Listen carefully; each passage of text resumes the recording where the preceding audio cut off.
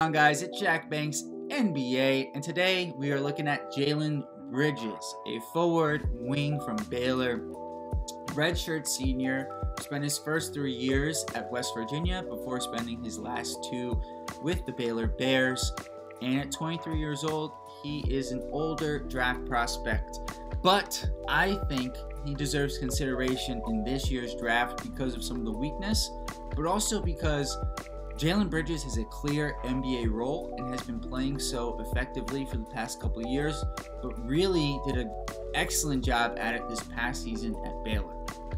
So Bridges is a ready-made 3-and-D wing, and he averaged, around 12.6 rebounds a game last year at Baylor, and he shot 46% from the field, 41% from 3 on 5 attempts, and most importantly for me, he did it on low attempts, 2.5 attempts from the free throw line, but 82% from the free throw line, which says that three-point shooting is legit.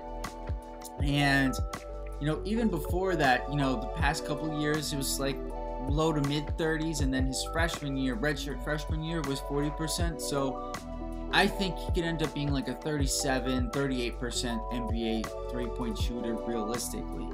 And he has confidence in his shot.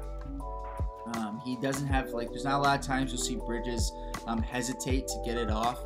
And then, he can shoot it from different spots around the three-point arc. So it's not like he has to rely on one different area or another. And then on the flip side, he's a multi-positional defender. So he can guard the 2, the 3, and some 4s, depending on the player and the matchup. And he can really rebound at over 6 rebounds a game for Baylor. For a forward or wing, that's a really solid number for a guy who's like 6'7", 210, 215, somewhere in that range. So the number one thing, and I said it at the start of this video as a guy who I think is coming in with a ready-made role, is that Bridges knows who he is as a player, and I think that's going to really help him get off to a good start at the NBA level. Now, do I think that means he comes in and immediately has minutes? No.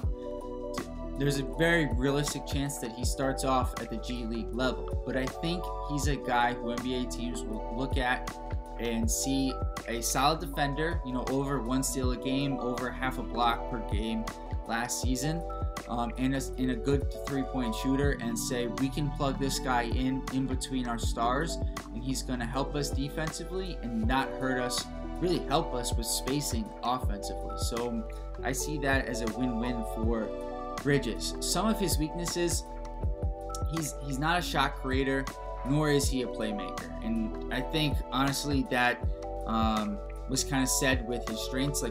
He knows who he is. He's not going to try to be those kind of players, and he's comfortable in his role as an off-the-ball guy who at the NBA level may get 6 attempts a game, and 4 of those are going to be 3s off the bench. He's a solid athlete, not a great athlete. He's not like a leaper.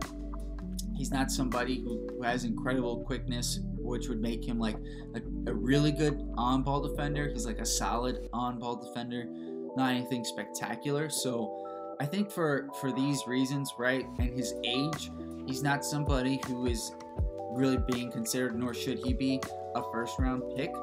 But he is somebody who I think, and I would draft somewhere in the 2nd round, probably after pick 37, 38. I would really start considering Bridges as a guy who I would want to take in that mid to late 2nd round, rather than hoping I could get him as an undrafted free agent.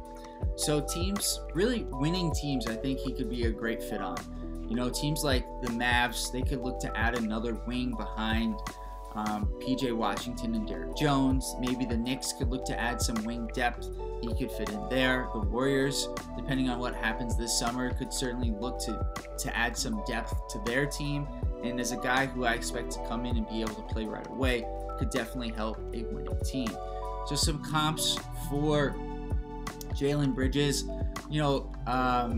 Patrick Williams to an extent, like a poor man's Patrick Williams, Taurean Prince, even like a guy like Tony Snell, just guys who know who they are as a 3-and-D wing, aren't necessarily like really good individual defenders, but solid team defenders, and can hit the three from various spots along the arc. So let me know what you guys think about Jalen Bridges. A little bit of an under the radar prospect, but somebody who I think could play, 5 to 8 years at the NBA level.